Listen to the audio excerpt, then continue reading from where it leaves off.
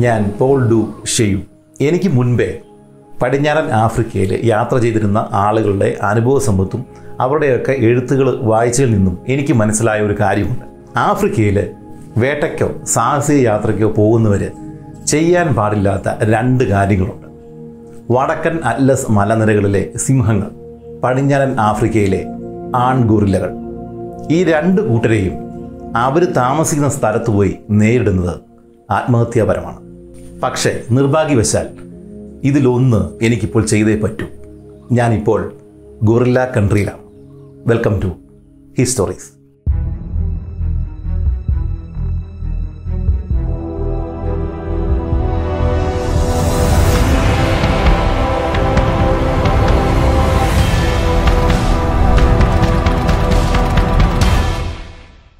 ഗൊറില്ലകൾ എന്ന് കേട്ടപ്പോൾ തന്നെ എൻ്റെ ഹൃദയം തുടിച്ചു. കാരണം ഈ ഗൊറില്ലകളെക്കുറിച്ച് നേരത്തെ ഇവിടെ വന്നിരുന്ന സഞ്ചാരികൾ എഴുതിയ കുറിപ്പുകളൊക്കെ ഞാൻ വായിച്ചിട്ടുണ്ട്. അവരിൽ ചിലരൊക്കെ ഈ ഗൊറില്ലകൾ മനുഷ്യരൂപധാരികളായിട്ടുള്ള മൃഗങ്ങളാണെന്നും മറ്റ് ചിലർ മനുഷ്യനെ പോലെ തന്നെ ഇരിക്കുന്ന അല്ലെങ്കിൽ മനുഷ്യൻ തന്നെയാണ്, കാട്ടുവാസിയായ മനുഷ്യൻ, കിരാതന്മാരായ മനുഷ്യൻ, ഇങ്ങനെ പല പേരുകളിലാണ് ഗൊറില്ലകളെ പല യാത്രികരും വിവരിച്ചിട്ടുള്ളത്.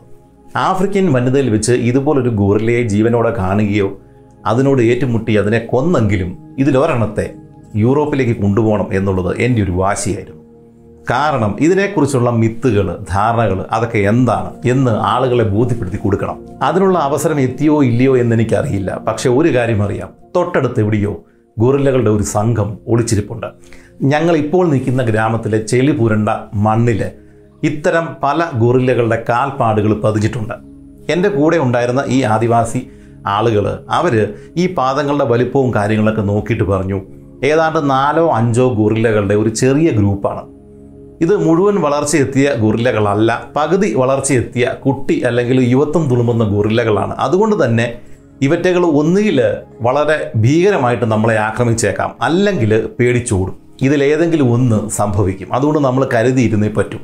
ഗൊറില്ലകളെക്കുറിച്ചുള്ള പല വിചിത്രമായ കഥകളും ഈ ആഫ്രിക്കൻ വനാന്തരങ്ങളിൽ പ്രചരിക്കുന്നുണ്ട്. അതിൻ്റെ ഫലമായിട്ടാണ് എൻ്റെ കൂടെ ഉണ്ടായിരുന്ന ഈ ആഫ്രിക്കൻ കാപ്പരികളുടെ ഭാര്യമാരായിട്ടുണ്ടായിരുന്ന ആ പെണ്ണുങ്ങൾ അവരാകെ പേടിച്ച് വിറച്ചു. അവരിൽ പലരും മുന്നോട്ടിനി വരാൻ തയ്യാറായില്ല. അപ്പം അങ്ങനെ വന്നപ്പോഴത്തേക്കും ഞങ്ങളുടെ ഈ ഗ്രൂപ്പിനെ 2ആയിട്ട് തിരിച്ചു. അതിൽ ഒരു ഗ്രൂപ്പ് പെണ്ണുങ്ങൾ ഉൾപ്പെടുന്ന ഒരു ഗ്രൂപ്പ്, അവരെ നോക്കാനായിട്ട് കുറച്ച് ആണുങ്ങൾ, ബാക്കി ഞങ്ങൾ കുറച്ച് വേട്ടക്കാർ. ആദ്യമായി ഞങ്ങളുടെ തോക്കുകളൊക്കെ നിറച്ച് റെഡിയാക്കി വെച്ചു. കടാരകളും കത്തികളും ശരീരത്തോട് ചേർത്ത് കെട്ടിവെച്ചു, എപ്പം വേണമെങ്കിലും എടുക്കാം എന്നുള്ള രീതിയിൽ. കാരണം ഈ ഗൊറില്ലകൾ അക്രമാസക്തരായാൽ അവർ നിലത്തിറങ്ങി നമ്മളോട് നേർക്ക് നേരെ പോരാടും. ഇതാണ് എനിക്ക് ഇവരെക്കുറിച്ചുള്ള അറിവ്. അങ്ങനെ വന്നു കഴിഞ്ഞാൽ തോക്കിനേക്കാൾ പ്രയോജനപ്പെടുന്നത് ഒരുപക്ഷെ ദേഹത്തിരിക്കുന്ന കത്തിയാവാം. ഇങ്ങനെ 2ആയിട്ട് തിരിഞ്ഞ ഞങ്ങളുടെ സംഘം സാവധാനം ആ ഗ്രാമവീഥികളിലൂടെ മുന്നോട്ട് പോയി. കുറച്ചുകൂടി മുന്നോട്ട് പോയി കഴിഞ്ഞപ്പോൾ ഞങ്ങൾ 1-2 ഗ്രാമങ്ങൾ കൂടി കണ്ടു. അവയെല്ലാം തന്നെ വിജനമായിരുന്നു. ഇതിൽ നിന്ന് ഞങ്ങൾക്കൊരു കാര്യം മനസ്സിലായി, ഗൊറില്ലകളുടെ ഒരു ഗ്രൂപ്പ് മാത്രമല്ല ഇവിടെ ഉള്ളത്, പല ഗ്രൂപ്പുകൾ ഉണ്ടാവാം. അപ്പോൾ അവയൊക്കെ ഇവരുടെ കൃഷിത്തോട്ടങ്ങളിൽ കയറിയിട്ട് ഇവരുടെ കൃഷിത്തോട്ടങ്ങൾ നശിപ്പിക്കുകയും ഇവരുടെ ഗ്രാമങ്ങളിലേക്ക് ഇറങ്ങി വന്ന് മാരകമായ ആക്രമണങ്ങൾ അഴിച്ചുവിടുകയും ചെയ്തിട്ടുണ്ട്. അങ്ങനെ പൊറുതി മുട്ടിയതുകൊണ്ടാണ് ഈ ഗ്രാമവാസികളെല്ലാം ഇവിടുന്ന് പോയത് എന്ന് എൻ്റെ കൂടെ ഉണ്ടായിരുന്ന ഈ ആഫ്രിക്കൻ ഗോത്രവർഗ്ഗക്കാർ എന്നോട് പറഞ്ഞു തന്നു. മനുഷ്യനും മൃഗങ്ങളും തമ്മിൽ നേരിട്ട് ഏറ്റുമുട്ടി ജീവിക്കുന്ന സ്ഥലങ്ങളിൽ ഒന്നിലാണ് ഞാനിപ്പോൾ വന്ന് പെട്ടിരിക്കുന്നത്. ഞങ്ങൾ വീണ്ടും മുന്നോട്ട് നടന്നു. കുറച്ച് മുന്നോട്ട് കയറി കഴിഞ്ഞപ്പോഴത്തേക്കും ഉപേക്ഷിക്കപ്പെട്ട കുറച്ച് കുടിലുകൾ കണ്ടു. അത് പല ഗ്രൂപ്പിലുള്ള ആദിവാസി വേട്ടക്കാർ അവർ വേട്ടയ്ക്ക് പോകുമ്പോൾ ഉണ്ടാക്കുന്ന താൽക്കാലിക കുടിലുകൾ. അതേതായാലും ഞങ്ങൾക്കൊരു അനുഗ്രഹമായി. ഞങ്ങളുടെ കൂടെ ഉണ്ടായിരുന്ന പെണ്ണുങ്ങളെയും അവർക്ക് സംരക്ഷകരായിട്ടുള്ള ആണുങ്ങളെയും കൂടെ ഈ 1-2 കുടിലുകളിലായിട്ട് അവിടെ പാർപ്പിച്ചു. അതിനുശേഷം ഞങ്ങൾ മുന്നോട്ട് നടന്നു. ഇപ്പോൾ ഞങ്ങളുടെ ഗ്രൂപ്പിൽ വേട്ടക്കാരായിട്ടുള്ള ആണുങ്ങൾ മാത്രമേ ഉള്ളൂ. കുറച്ച് ദൂരം കൂടി മുന്നോട്ട് പോയി കഴിഞ്ഞപ്പോഴത്തേക്കും ചെറിയൊരു അരുവി, അതിനടുത്ത് വലിയൊരു പാറ, തൊട്ടടുത്ത് വലിയൊരു മരം. അത്രയും കണ്ടപ്പോഴത്തേക്കും കൂടെ ഉണ്ടായിരുന്ന ആളെന്നോട് പറഞ്ഞു, ഉറപ്പായിട്ടും ആ ഗൊറില്ല ഗ്രൂപ്പ് ഈ പരിസരത്ത് എവിടെയോ ഉണ്ട്. ഞങ്ങൾ സാവധാനം ആ പാറയുടെ താഴെ കൂടെ അരുവിയുടെ അടുത്തെത്താനാണ് ശ്രമിച്ചത്. ഇതിനു മുമ്പ് പലതവണ കാട്ടിൽ നിന്ന് ഈ ഗൊറില്ലകളുടെ അലർച്ചകളും ശബ്ദങ്ങളും ഞാൻ കേട്ടിട്ടുണ്ടെങ്കിലും ഇങ്ങനെ ഒരു സാധനത്തെ ഞാൻ എൻ്റെ ജീവിതത്തിൽ ഇതുവരെയും കണ്ടിട്ടില്ല. ആ ആകാംക്ഷ എന്നിൽ ഉണ്ടായിരുന്നു. ഇങ്ങനെ പല കാര്യങ്ങൾ ചിന്തിച്ച് ആ പാറയുടെ ഓരം പറ്റി ഞാനും സംഘവും മുന്നോട്ട് നീങ്ങുന്നതിനിടെ ഈ പാറയുടെ മുകളിൽ നിന്ന് ഒരു ഗൊറില്ല പെട്ടെന്ന് തൊട്ടപ്പുറത്തെ പാറയിലേക്ക് ചാടി. അത് കണ്ടതോടെ ഞങ്ങളുടെ കൂടെ ഉണ്ടായിരുന്നവരെല്ലാം വരണ്ടു. എല്ലാവരും തോക്കെടുത്ത് സജ്ജരായി. ഈ ചാടിയ ഗൊറില്ലയെ പിന്നെ എങ്ങോട്ട് പോയി ഞങ്ങൾ കാണുന്നില്ല. തൊട്ടടുത്ത കാട്ടിലേക്ക് അവൻ മറഞ്ഞു. തൊട്ടടുത്ത നിമിഷം ആരോ കല്ല് പെറുക്കി എറിയുന്നത് പോലെ ഈ പാറയുടെ മറുവശത്ത് നിന്ന് കുറേ ഗൊറില്ലകൾ ഞങ്ങളുടെ മുന്നിലേക്ക് എടുത്തു ചാടി. അവറ്റകൾ നിലത്ത് ചാടി 2 കാലിൽ നിവർന്നു നിന്ന ആ ഒരേ ഒരു നിമിഷം, അതാണ് ഞാൻ എൻ്റെ ജീവിതത്തിൽ ആദ്യമായിട്ട് ഗൊറില്ലകളെ കാണുന്നത്. രോമാവൃതമായ ശരീരമുള്ള മനുഷ്യ സമാനമായ ഒരു ജീവി. 1 സെക്കൻഡിൻ്റെ ആ ദർശനം തന്ന ശേഷം ആ ഗൊറില്ലകൾ ഉടൻ തന്നെ തൊട്ടടുത്ത കാട്ടിലേക്ക് ചാടി ഓടി മറിഞ്ഞു കളഞ്ഞു. എൻ്റെ കൂടെ ഉണ്ടായിരുന്ന ഒരു ആദിവാസി എന്നോട് പറഞ്ഞു, നമ്മൾ ഇത്രയും പേരെ കണ്ടതുകൊണ്ടാണ് ഇവരെ ആദ്യം ഒന്ന് പേടിപ്പിക്കാൻ ശ്രമിച്ച ശേഷം അത് നടക്കുന്നില്ല എന്ന് കണ്ടിട്ട് പെട്ടെന്ന് കാട്ടിലേക്ക് മാറിയത്. നമ്മൾ 1-2 പേരെ ഉണ്ടായിരുന്നുള്ളെങ്കിൽ ഇത് ഉറപ്പായിട്ടും ഈ ഗ്രൂപ്പ് നമ്മളെ ആക്രമിച്ചേനെ. എന്താണെങ്കിലും 1-2 സെക്കൻഡുകൾ മാത്രം നീണ്ടു നിന്ന ആ ദർശനം ഗൊറില്ലകളെക്കുറിച്ച് അതുവരെ ഉണ്ടായിരുന്ന എൻ്റെ പല ധാരണകളും മാറ്റിത്തന്നു.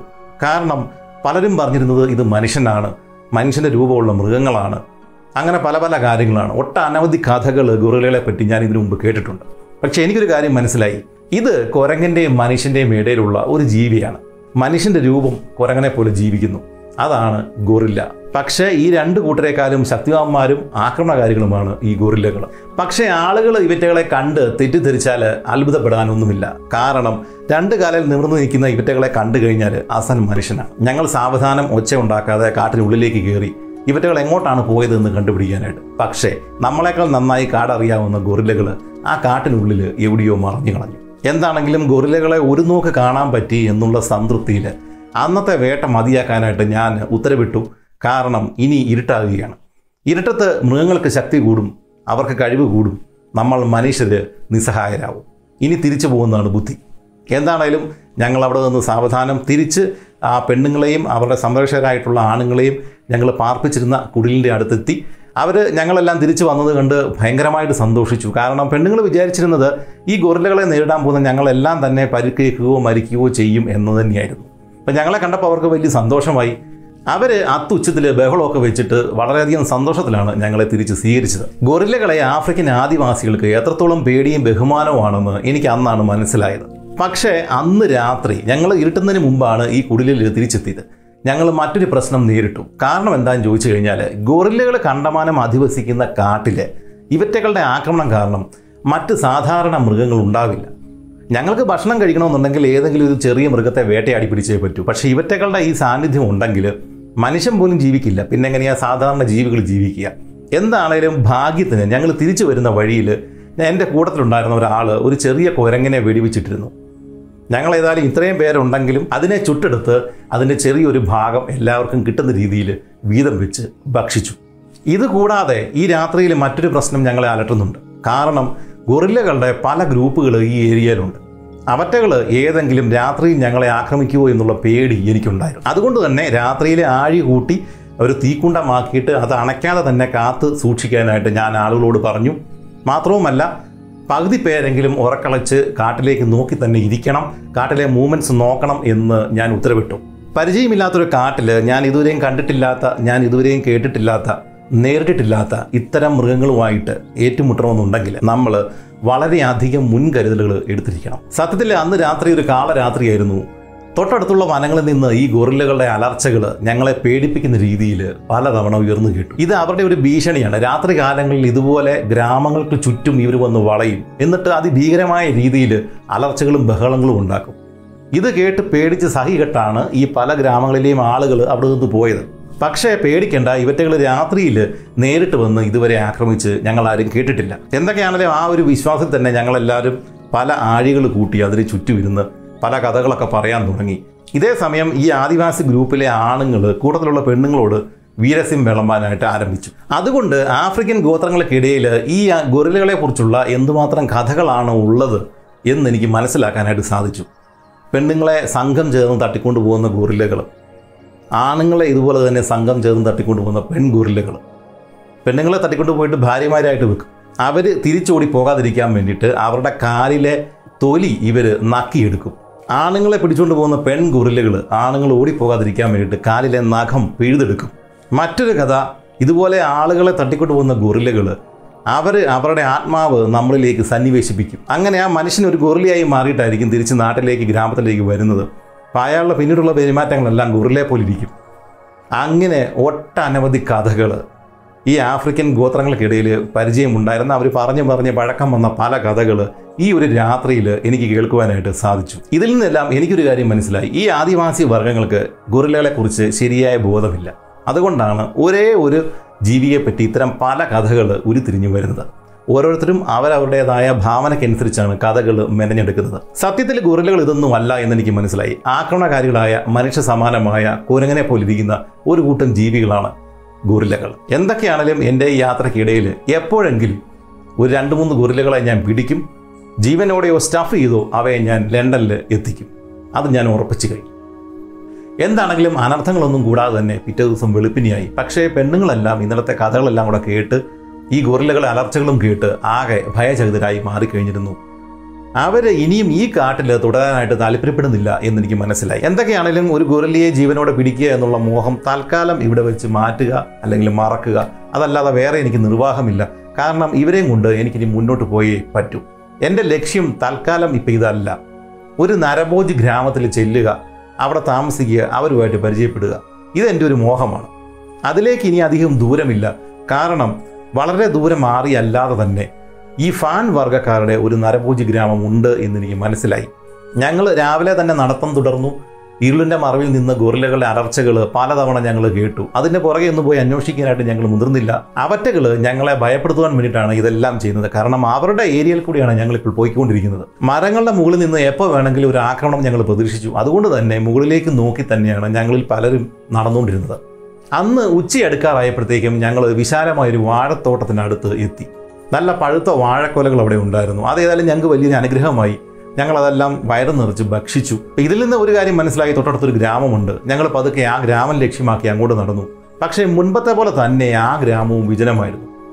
ഇതും ഗൊറില്ലകളുടെ ആക്രമണം കാരണമാകാനാണ് സാധ്യത. കാരണം ആ ഗ്രാമത്തിലുള്ള വീഥികളിലും ഗൊറില്ലകളുടെ ഈ കാൽപ്പാടുകളും കൈപ്പാടുകളും പതിഞ്ഞിട്ടുണ്ടായിരുന്നു. ഞങ്ങൾ ഏതായാലും വിശ്രമിക്കാൻ വേണ്ടിയിട്ട് ആ ഒരു സ്ഥലം തന്നെ തിരഞ്ഞെടുത്തു. ഇനി ഉച്ച കഴിഞ്ഞ് വെയിലിന് ഒരു ശമനമുണ്ടായ ശേഷം മുന്നോട്ട് നടക്കാം എന്ന് വിചാരിച്ചു. ഈ സമയത്ത് തൊട്ടടുത്ത ഗ്രാമത്തിലെ 2 പേര് അതുവഴി വേട്ടയ്ക്ക് വന്ന 2 പേരാണ്. അവർ ഞങ്ങളെ കണ്ട് അടുത്തേക്ക് വന്നു. എന്താണെങ്കിലും അവരെ കണ്ടത് വലിയൊരു ഉപകാരമായി. കാരണം അവരുടെ കയ്യിൽ കുറച്ച് വേട്ടയാടി പിടിച്ച കുറച്ച് സാധനങ്ങളുണ്ടായിരുന്നു. കുറച്ച് സമ്മാനങ്ങൾ കൊടുത്ത് അവരിൽ നിന്ന് ഞാൻ ആ വേട്ടയാടി പിടിച്ച മൃഗത്തെ കുറച്ച് മാനും മുയലുകളും ഒക്കെയായിരുന്നു. അതെല്ലാം ഞാൻ തിരിച്ചു മേടിച്ചു. അത് ഞങ്ങൾക്ക് അന്നത്തെ ഉച്ചയ്ക്കുള്ള നല്ല ഭക്ഷണമായിട്ട് മാറി. അവരിൽ നിന്ന് എനിക്കൊരു കാര്യം മനസ്സിലായി. വളരെ ദൂരെ അല്ലാതെ ഒരു കുന്നിൻ്റെ മുകളിൽ ഫാൻ വർഗ്ഗക്കാരുടെ ഒരു ഗ്രാമം ഇതിനടുത്തുണ്ട്. ഈ വന്ന ആളുകൾ ഞങ്ങളോട് പറഞ്ഞു, നിങ്ങൾ ഈ ഫാൻ വർഗ്ഗക്കാരെ അങ്ങനെ പേടിക്കേണ്ട ആവശ്യമില്ല. അവർ നരഭോജികളാണെങ്കിലും അവർ ശത്രുക്കളെ, അവർ യുദ്ധം ചെയ്ത് പിടിക്കുന്ന ആളുകളെ മാത്രമേ അവർ ഭക്ഷിക്കുകയുള്ളൂ. അല്ലാതെ ഇപ്പം നിങ്ങളെപ്പോലെ ഇതുവഴി പോകുന്ന ആളുകളെ ഒന്നും അവർ പിടിച്ചൊരിക്കലും ഭക്ഷിക്കില്ല. അങ്ങനെയുള്ള ആളുകളല്ല അവർ. അതുകൊണ്ട് തന്നെ ധൈര്യപൂർവ്വം ആ ഗ്രാമത്തിലേക്ക് നിങ്ങൾക്ക് പോകാം. കാരണം നിങ്ങളുടെ കയ്യിൽ ആയുധങ്ങളുണ്ട്, നിങ്ങളുടെ കയ്യിൽ സമ്മാനങ്ങളുണ്ട്. അതുകൊണ്ട് ഈ രണ്ടും കണ്ടിട്ട് അവരേതായാലും നിങ്ങളെ ആക്രമിക്കാൻ പോകുന്നില്ല എന്ന് ഈ വന്ന 2 പേര് ഞങ്ങളോട് പറഞ്ഞു. എന്താണെങ്കിലും അവർ അങ്ങനെ പറഞ്ഞ് എനിക്ക് വലിയൊരു അനുഗ്രഹമായി. കാരണം എൻ്റെ കൂടെ ഉണ്ടായിരുന്നവർ ഈ ഗ്രാമത്തിൽ നിന്ന് ഇനി എൻ്റെ കൂടെ മുമ്പോട്ട് വരണോ വേണ്ടയോ എന്നുള്ള ചർച്ച അവിടെ നടത്തിക്കൊണ്ടിരിക്കുമായിരുന്നു. കാരണം ഒന്ന് ഗൊറില്ലകളുടെ ആക്രമണം, 2 ഈ നരഭോജി ഗ്രാമത്തിൻ്റെ സാന്നിധ്യം, ഇത് രണ്ടും കാരണം അവർ പേടിച്ച് വരേണ്ടിയിരിക്കും.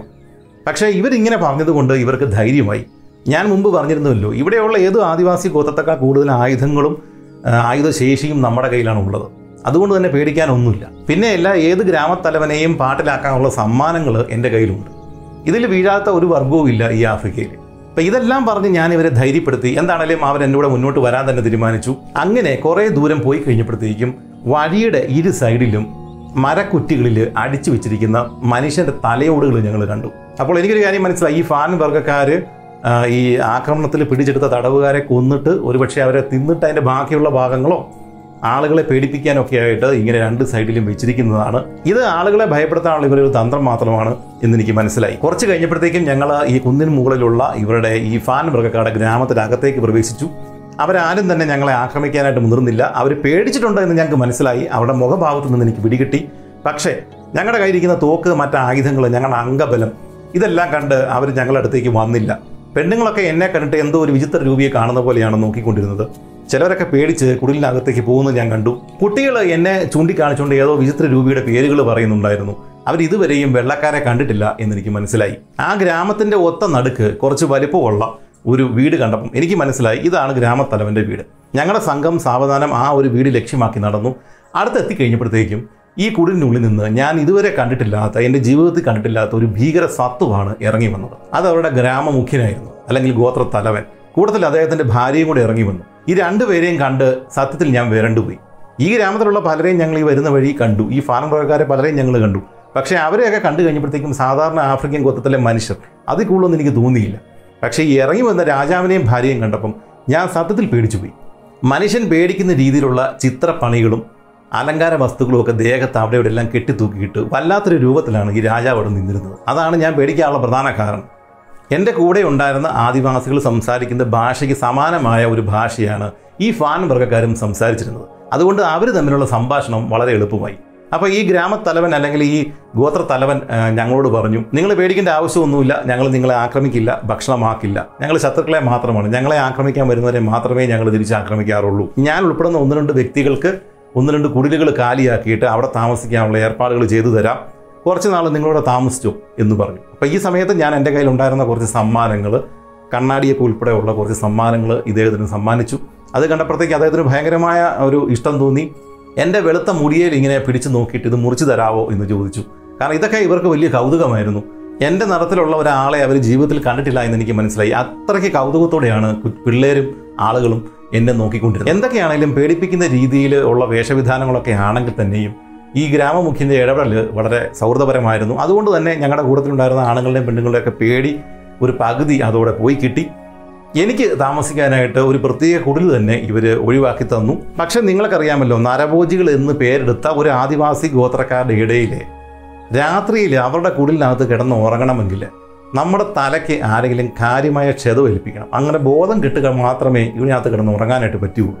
അതുകൊണ്ട് തന്നെ അന്ന് രാത്രിയിൽ ഞാൻ ഉൾപ്പെടെയുള്ള എൻ്റെ സംഘത്തിലുള്ള ഒരാളും ഉറങ്ങിയില്ല. ഇവരിങ്ങനെ സൗഹൃദമൊക്കെ നടിച്ചിട്ട് രാത്രിയിൽ ഞങ്ങളെ തട്ടിക്കൊണ്ടുപോയി ഭക്ഷണമാക്കൂ, ഇതൊക്കെയായിരുന്നു ഞങ്ങളെ പേടി. എന്താണെങ്കിലും ഒന്നും സംഭവിച്ചില്ല. പിറ്റേ ദിവസം രാവിലെയായി. എപ്പോഴും ചെയ്യുന്നത് പോലെ തന്നെ ഞാൻ ആ ഗ്രാമം മുഴുവൻ നടന്ന് അവിടെയുള്ള കാര്യങ്ങൾ, ഇവിടെ ആചാര രീതികൾ ഒക്കെ ഞങ്ങൾ പഠിച്ചു. ഞങ്ങളോട് വളരെ സൗഹാർദ്ദപരമായിട്ട് തന്നെയാണ് ഈ ഫാൻ വർഗ്ഗക്കാർ അതുവരെയും ഇടപെട്ടിരുന്നത്. അന്ന് വൈകുന്നേരമായപ്പോഴത്തേക്കും കാട്ടിനകത്തുനിന്ന് കുറേ സ്ത്രീകൾ കരഞ്ഞുകൊണ്ട് ഓടി നിലവിളിച്ച് ഈ ഗ്രാമമുഖ്യൻ്റെ വീടിൻ്റെ മുമ്പിലെത്തി. അവരുടെ നിലവിളിയും കരച്ചിലും എല്ലാം കേട്ടാണ് ഞങ്ങളെല്ലാം അവിടെ എത്തിച്ചേർന്നത്. അപ്പോൾ എൻ്റെ കൂടെ ഉണ്ടായിരുന്ന ഈ 2 ഭാഷകളും അറിയാവുന്ന ആദിവാസി എന്നോട് പറഞ്ഞു, ഇവർ ഈ പറയുന്നത് എന്താണെന്ന് ചോദിച്ചു കഴിഞ്ഞാൽ, അങ്ങ് ദൂരെ ഉൾക്കാട്ടിൽ ഇവർ വിറകും തേനും ഒക്കെ എടുക്കാൻ പോകുന്ന സ്ഥലത്ത് വലിയൊരു ആനക്കൂട്ടം ഇറങ്ങിയിട്ടുണ്ട്. അപ്പോൾ ഈ ആനക്കൂട്ടം ഇറങ്ങി വന്ന് ഈ സ്ത്രീകളിൽ കുറച്ചുപേരെ ചവിട്ടിക്കൊന്നു, ഇവരുടെ കൃഷിയിടങ്ങളൊക്കെ നശിപ്പിച്ചു. അങ്ങനെ ഇവർ ഓടിക്കിതച്ച് വന്നതാണ്. ഇതാണ് ഇവരുടെ പറയുന്നത്. ഈ ഒരു വാർത്ത കേട്ടതോടെ ആ ഗ്രാമം അങ്ങ് ഉണർന്നു. വല്ലാത്തൊരു ഉത്സവ പ്രതീതിയായി അവിടെ. അപ്പോൾ എനിക്ക് കാര്യം മനസ്സിലായില്ല, ഇതുപോലൊരു ദുരന്ത വാർത്തയാണ് ഈ പെണ്ണുങ്ങൾ വന്ന് പറഞ്ഞത്. പക്ഷേ ഇത് കേട്ടപ്പോഴത്തേക്ക് അവിടെ ആകെ ഒരു ആഘോഷത്തിൻ്റെ ഒരു പ്രത്യേക ഒരു രീതിയിലേക്ക് ഈ ഗ്രാമം അങ്ങ് മാറി. കുറച്ച് കഴിഞ്ഞപ്പോഴാണ് എനിക്ക് കാര്യം പിടികിട്ടിയത്. ആഫ്രിക്കൻ വനാന്തരങ്ങളിലെ ഏറ്റവും കിരാതമായ ഒരു വേട്ടയാണ് ഇനി നടക്കാൻ പോകുന്നത്. ആഫ്രിക്കൻ ആനവേട്ട. ആഫ്രിക്കൻ ആനകളെ വേട്ടയാടുന്നതിൽ മുഴുവൻ ആഫ്രിക്കയിലെയും ഏറ്റവും പരിചയസമ്പന്നരായ പോരാളികളാണ് ഈ ഫാൻ വർഗത്തിലെ ആണുങ്ങൾ. അതുകൊണ്ടാണ് ഈ വാർത്ത കേട്ടപ്പോൾ ഇവർ ഇത്രയ്ക്ക് അങ്ങോട്ട് ആഹ്ലാദിച്ചത്. കാരണം ഇവർക്ക് വേട്ടയ്ക്ക് പറ്റിയ ഒരു മുഹൂർത്തം ഉണ്ടായി വന്നേക്കുവാണ്. എനിക്കും വലിയ ആവേശമായി. കാരണം കേട്ടുകേൾവി മാത്രമേ ഉള്ളൂ ഫാൻ ഗോത്രക്കാരുടെ ആനവേട്ട. ഇത് നേരിട്ട് പോയി ഇവരുടെ കൂടെ കാണാനുള്ള അപൂർവമായ ഒരു സൗഭാഗ്യമാണ് എനിക്ക് കിട്ടിയിരിക്കുന്നത്. മുമ്പ് പറഞ്ഞ പോലെ അന്ന് വൈകിട്ടോടെ ഈ ഗ്രാമം അങ്ങ് ഉണർന്നു. രാത്രിയിൽ ഇവർ ഈ ഗ്രാമത്തിൻ്റെ നടുക്ക് വലിയൊരു ആഴി കൂട്ടി. 2-3 ആൾ പൊക്കത്തിലാണ് തീ കിടന്ന് കത്തുന്നത്. ഇതിന് ചുറ്റും ഇവരുടെ വേട്ട നൃത്തം ഇവർ ആരംഭിച്ചു. ശരീരം മുഴുവൻ വിവിധ അലങ്കാര പണികൾ ചെയ്ത് ആകെ വൃത്തികേടാക്കി ഇതിന് ചുറ്റും കിടന്ന് തുള്ളുന്ന ഈ ഫാൻ വർഗത്തിലെ ആണുങ്ങളെ നമ്മൾ ആ സമയത്ത് കണ്ടു കഴിഞ്ഞാൽ ഭൂമിയിലെ സകല പിശാചുക്കളും പേടിച്ചോടിക്കളയും. അത്രയ്ക്ക് ഭീകര രൂപമാണ് ഇവർ ഈ അലങ്കാര പണികളിലൂടെ തങ്ങളുടെ ശരീരം ആക്കി വെച്ചിരിക്കുന്നത്. നല്ല ഉയരത്തിൽ ചാടിയും മറിഞ്ഞുമൊക്കെയാണ് ഈ തീക്കൂട്ടത്തിന് ചുറ്റും കിടന്ന് ഇവർ കിരാത നൃത്തം നടത്തുന്നത്. ഇതൊരു 2 മിനിറ്റ് കണ്ടുകൊണ്ടിരിക്കുന്ന നമ്മൾ ആകെ പേടിച്ച് ഭ്രാന്തായിപ്പോകും. അത്രയ്ക്ക് ഭീകരമായ നൃത്തമാണ് പെരുമ്പറകളെല്ലാം മുഴക്കി ഇവരവിടെ ചെയ്തുകൊണ്ടിരിക്കുന്നത്. ആണുങ്ങളും പെണ്ണുങ്ങളും മാറി മാറി വന്ന് ഈ പറയുന്ന തീക്കുണ്ടത്തിന് ചുറ്റും കിടന്ന് അലറിയും കൂവിയും കിടന്ന് നൃത്തം വയ്ക്കുന്നുണ്ടായിരുന്നു. ഈ ഒരു താളവും മേളവും ഉച്ചസ്ഥായിലായ ഒരു സമയത്ത് വലിയൊരു അറർച്ച കേട്ടു. നോക്കിയപ്പോഴത്തേക്കും ആൾക്കൂട്ടത്തിനിടയിൽ നിന്ന് മറ്റൊരാൾ വലിയൊരു തീപ്പന്തവും കുന്തവും ഒക്കെ ആയിട്ട് ഈ പറയുന്ന തീക്കുണ്ടത്തിനരികിലേക്ക് ചാടിയങ്ങ് വീണു.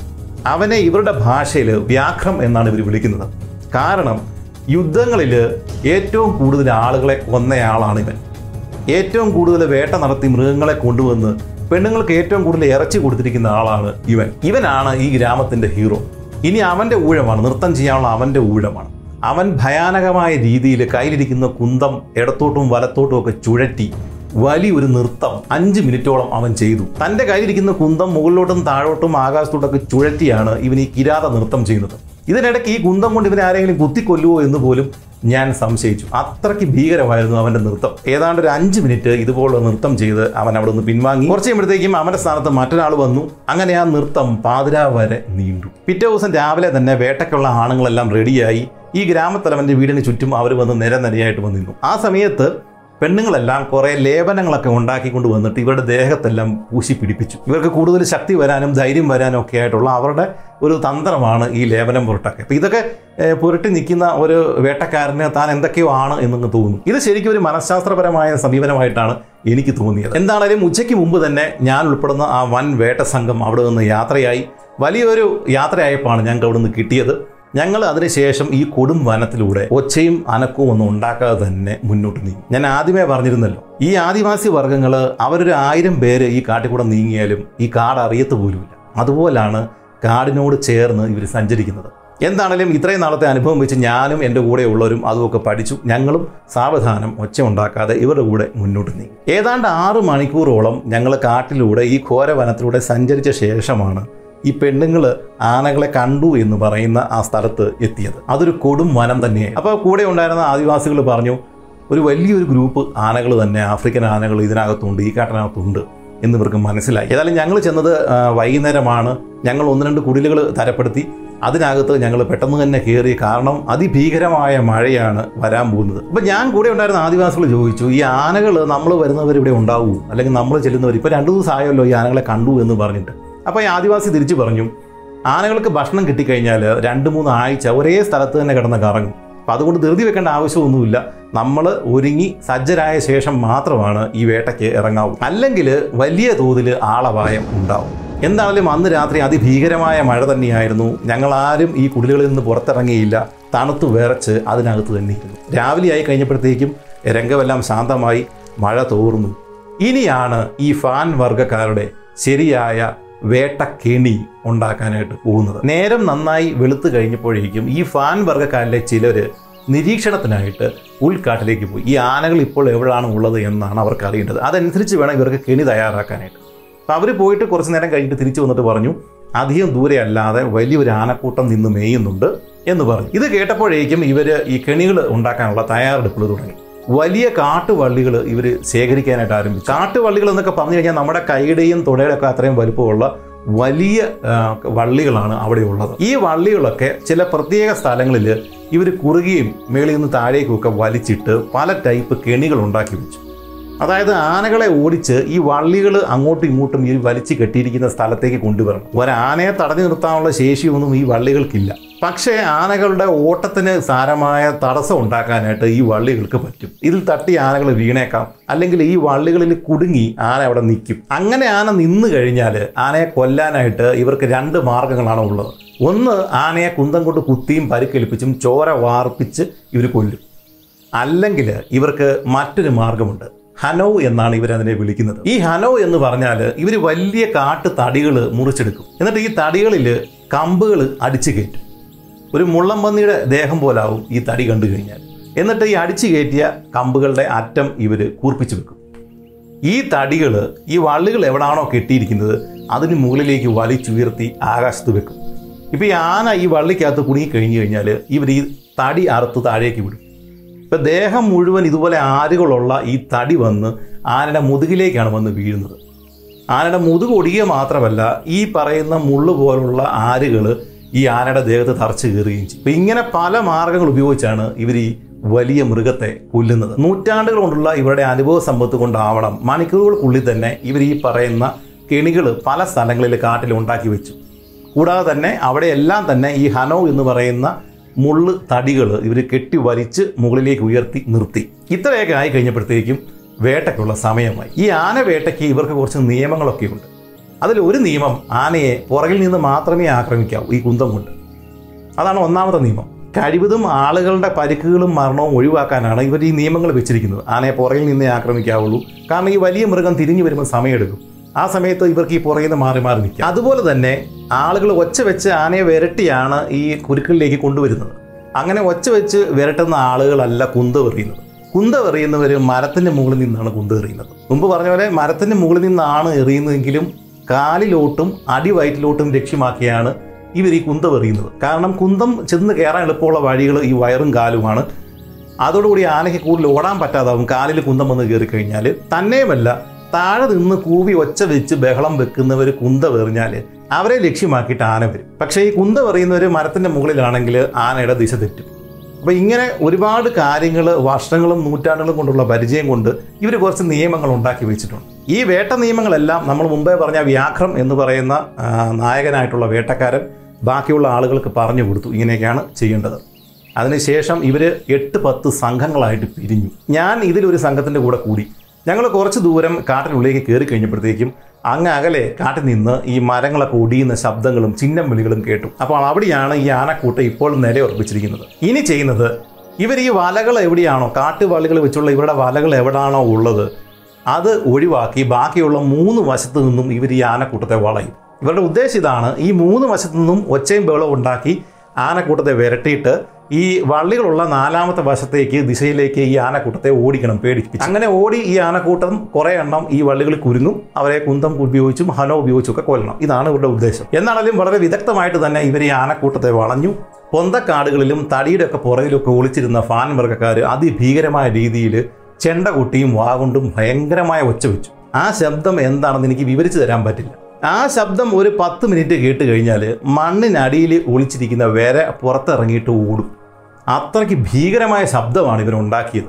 സ്വാഭാവികമായിട്ടും ഇത് കേട്ട് വരേണ്ട ഈ ആഫ്രിക്കൻ കാട്ടാനകൾ ഇവർ ഉദ്ദേശിച്ച ലക്ഷ്യം, അതായത് 4ാമത്തെ ദിക്ക്, അവിടെയാണല്ലോ കാട്ടുവള്ളികളുള്ളത്, അങ്ങോട്ട് ലക്ഷ്യമാക്കി ഭ്രാന്തമായിട്ട് ഓടാൻ തുടങ്ങി.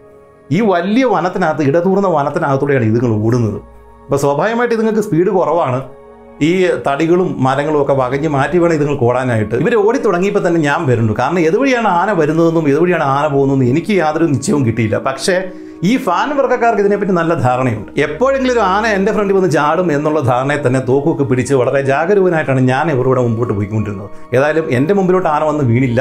കുറച്ച് ദൂരം കഴിഞ്ഞപ്പോഴത്തേക്കും അങ്ങ് അകലെ നിന്ന് അതിഭയങ്കരമായ രീതിയിലുള്ള ആർപ്പ് വിളികളും ഒച്ചയൊക്കെ ഞാൻ കേട്ടു. അതിൻ്റെ അർത്ഥം കുറേ ആനകൾ ഇവരുടെ ഈ കുരുക്കിനകത്ത് പെട്ടിട്ടുണ്ട് എന്നാണ്. വലിയ ആകാംക്ഷയോടെ അതിൽ ഒരൊച്ച കേട്ട ഒരു സ്ഥലത്തേക്ക് ഞാൻ ഓടിച്ചെന്നു. അവിടെ ചെന്നപ്പം കണ്ട കാഴ്ച അതിഭീകരമായിരുന്നു. വലിയൊരു ആഫ്രിക്കൻ ആന ഇവരുടെ ഈ കാട്ടുവള്ളികളുടെ കുരുക്കിൽ പെട്ട് നിൽപ്പുണ്ട്. ഈ വള്ളികൾ കെട്ടി വലിച്ചു നിർത്തിയിരിക്കുന്ന മരത്തിൻ്റെ മുകളിൽ നായാട്ടി വീരന്മാരായ ഫാൻ വർഗ്ഗക്കാരൻ നിൽപ്പുണ്ട്. അവർ ഇവൻ്റെ കാല് നോക്കി തന്നെ കുന്തെറിയുമാണ്. ഞാൻ ചെല്ലുന്ന സമയത്ത് ദേഹം മുഴുവൻ കുന്തം വന്ന് കയറിയിട്ട് ഒരു മുള്ളം പന്നിയെ പോലെയാണ് ഈ ആഫ്രിക്കൻ ആന അവിടെ നിന്ന് അലറുന്നത്. അതിന് വേറൊന്നും ചെയ്യാനില്ല. കാരണം ഈ വള്ളിക്കകത്ത് കുരുങ്ങിപ്പോയി. കാലിൽ നിറച്ച് കുന്തവുമാണ്, ഓടാനും വരാം.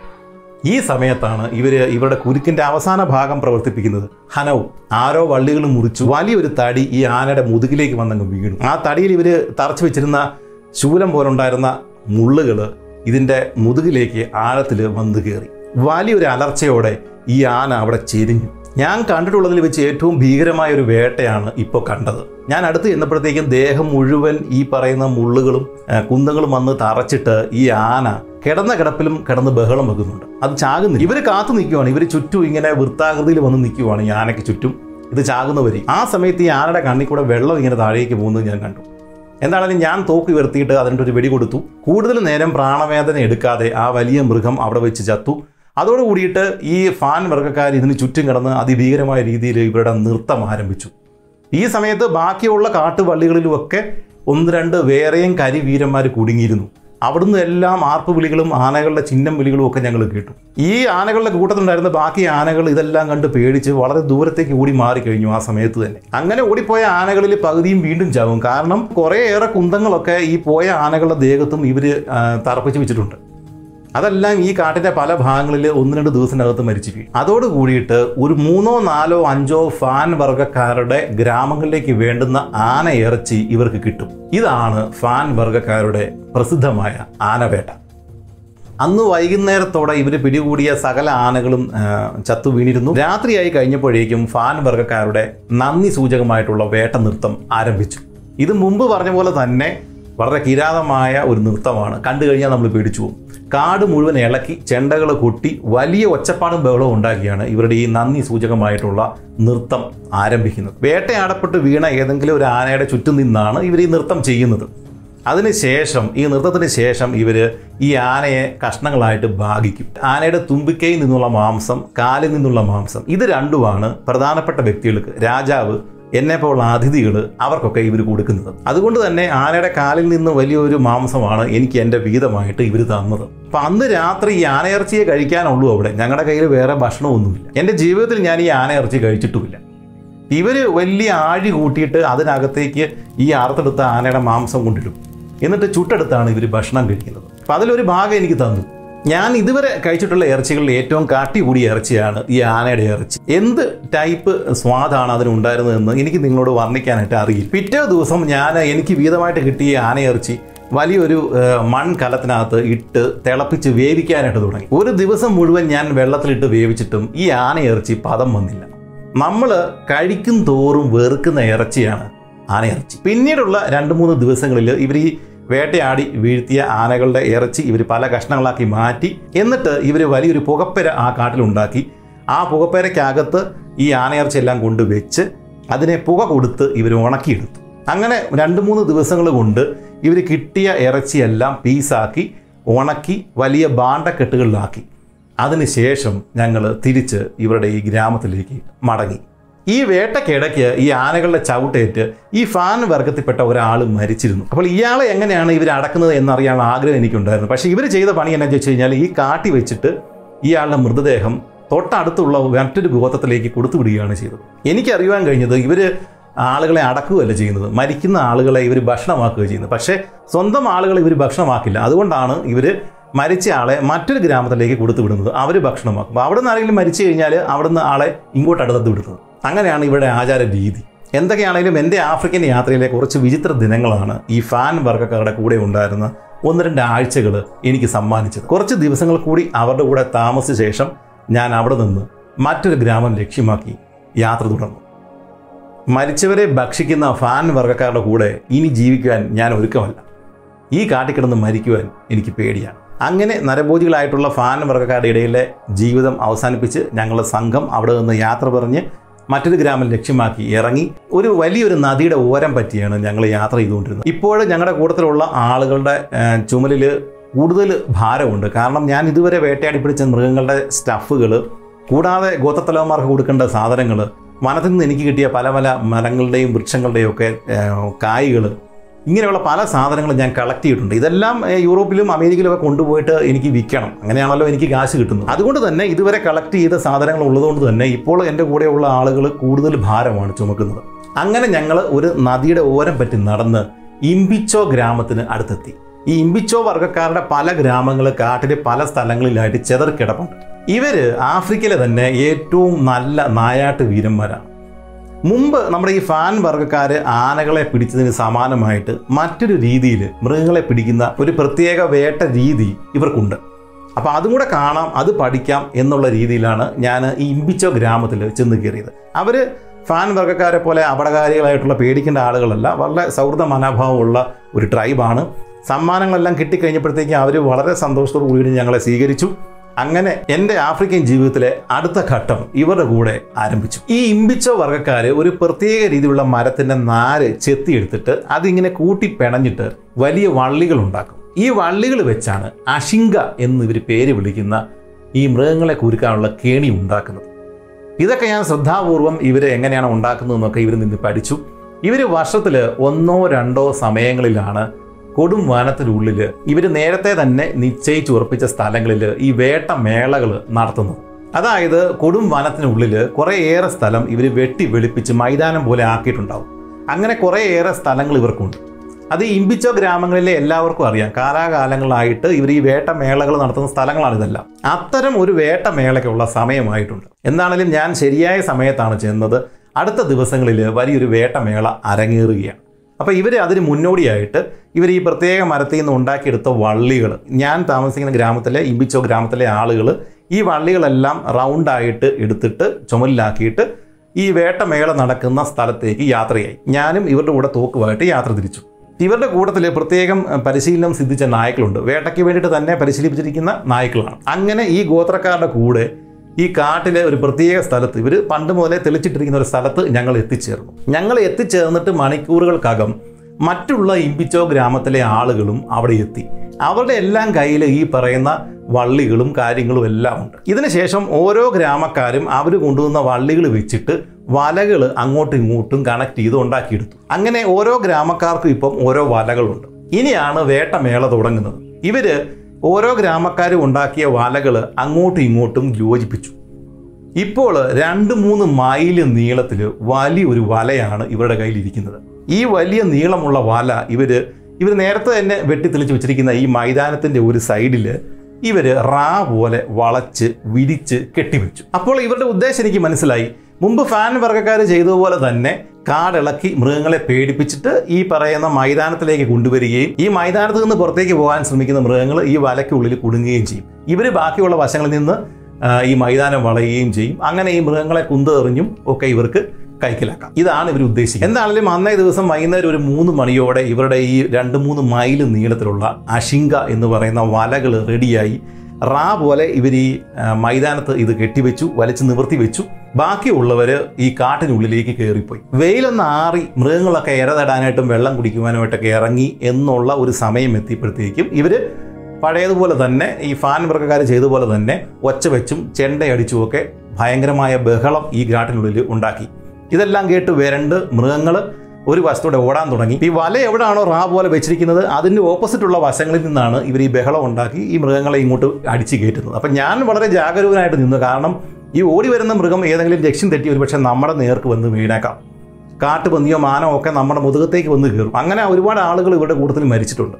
അപ്പം ഞാൻ ഇതുപോലെ ലക്ഷ്യം തെറ്റി വരുന്ന മൃഗങ്ങൾ ഏതെങ്കിലും എൻ്റെ ദേഹത്ത് വല്ല കാട്ടുപോത്തോ വന്ന് കയറാതിരിക്കാനായിട്ട് ഞാൻ ഉന്നം പിടിച്ച് തന്നെയാണ് ഇവരുടെ കൂട്ടത്തിൽ മുന്നോട്ട് നടന്നുകൊണ്ടിരുന്നത്. അങ്ങനെ ഏതാണ്ട് വൈകിട്ട് 6 മണിയോടെ ഇവർ ഒച്ചയും ബഹളവും എല്ലാം വെച്ച് 3 വശങ്ങളിൽ നിന്നും ഈ മൃഗങ്ങളെ തൂത്തുകൂട്ടി ഈ മൈതാനത്തിലേക്ക് കൊണ്ടുവന്നു. അപ്പം ഇവരുടെ കൂട്ടത്തിലുള്ള ഈ പരിശീലനം സിദ്ധിച്ച നായ്ക്കളും ഇവർ ചെയ്യുന്ന അതേ പണി തന്നെയാണ് ചെയ്യുന്നത്. നായ്ക്കൾ ഇതുപോലെ തന്നെ ഒച്ച വെച്ച് മൃഗങ്ങളെ ഓടിക്കുവാണ്, ഈ ഇതിനകത്തോട്ട് ചെന്ന് കയറ്റുവാണ്. അങ്ങനെ ഇരുട്ടുന്നതിന് മുമ്പ് ഞങ്ങൾ നോക്കിക്കഴിഞ്ഞപ്പോഴത്തേക്കും ഈ വലയ്ക്കകത്ത് അനേകം മൃഗങ്ങൾ, മാന്, മുയൽ, കാട്ടുപന്നി, അങ്ങനെ പല മൃഗങ്ങൾ ഇതിനകത്ത് വന്ന് കുരുങ്ങി കിടപ്പാണ്. ഈ പോലെ വളച്ച് നിർത്തിയിരിക്കുന്ന അഷിങ്ക വലയുടെ ബാക്കിയുള്ള വശങ്ങളിലേക്ക് ഇവരങ്ങ് വന്ന് നിന്നു. അപ്പോൾ ഈ മൃഗങ്ങൾക്ക് പോകാൻ മറ്റൊരു സ്ഥലമില്ലാതായി.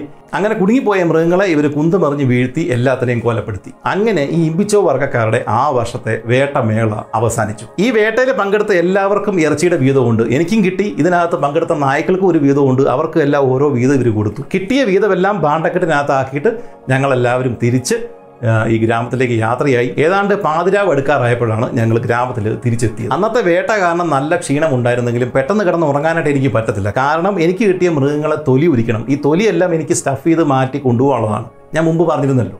ബാക്കി വരുന്ന മാംസം ഞാൻ അറുത്തിട്ട് എൻ്റെ കുടിലിൽ മുകളിൽ ഒരു അയ കെട്ടിയിട്ട് അതിനകത്ത് ഞാൻ തൂക്കിയിട്ടു. ഇനി രാവിലെ എഴുന്നേറ്റ് വേണം ഇവയൊക്കെ അറുത്ത് പാകം ചെയ്യുവാനായിട്ട്. എന്താണെങ്കിലും അന്നത്തെ പണികളെല്ലാം അവസാനിച്ചു. ഈ പറയുന്ന മൃഗങ്ങളെ ഞാൻ തൊലി ഉരിച്ചു. ബാക്കിയുള്ള മാംസങ്ങൾ കെട്ടിത്തൂക്കി ഈ കുടിലിനകത്ത് തന്നെ ഞാൻ ഇട്ടു. അതിനുശേഷം ഈ കുടിലിൽ തന്നെ കിടന്ന് ഞാൻ ഉറങ്ങി. എന്താണെങ്കിലും നരഭോജികളുടെ ഗ്രാമമല്ലാത്തതിനാൽ നല്ല രീതിയിൽ ഉറങ്ങാൻ എനിക്ക് പറ്റി. അന്നത്തെ വേട്ടയുടെ ക്ഷീണവും ഉണ്ടായിരുന്നു.